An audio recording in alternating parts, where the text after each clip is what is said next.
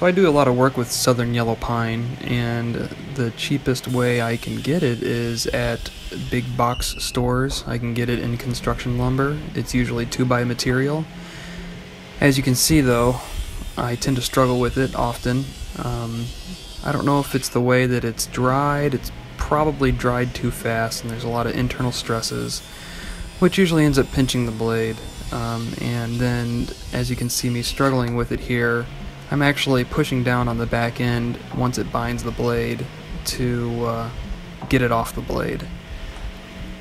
So after a couple tries on one end, I decide to flip it over and try the other end, because sometimes one end is a little bit more stressed than the other.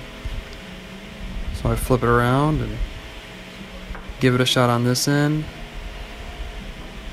and as you'll see, I don't even get, halfway through the blade before it starts binding. So I keep trying, and this goes on for quite a while. Each pass I'm nibbling away about 1/8 of an inch of the wood, trying to find a spot where it'll open up. So I get to this point and I notice that it's still closing up on me, and I'm having a harder time getting it off the blade when it binds. So I think for a second, and I come up with this idea. So I push it back into where it is in the cut, turn off the table saw, go and grab a makeshift wedge, hammer the wedge in there just to open up the kerf a little bit to give me room to make the cut.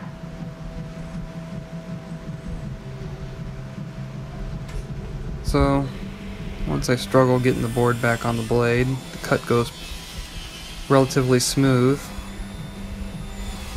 until about at this point when this happens.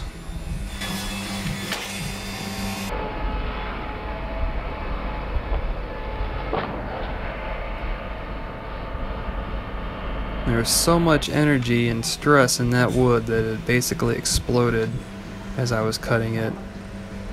And so I set it up and I get the camera in close. You can see basically how it tore itself apart.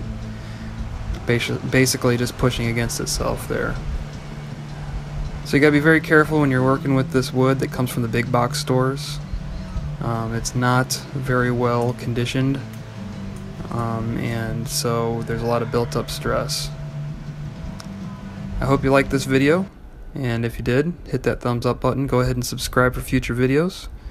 I try to get out one video a week, whether it be a vlog or a project. I hope that you stick around and take a look at some of my other videos, and I hope to see you next time.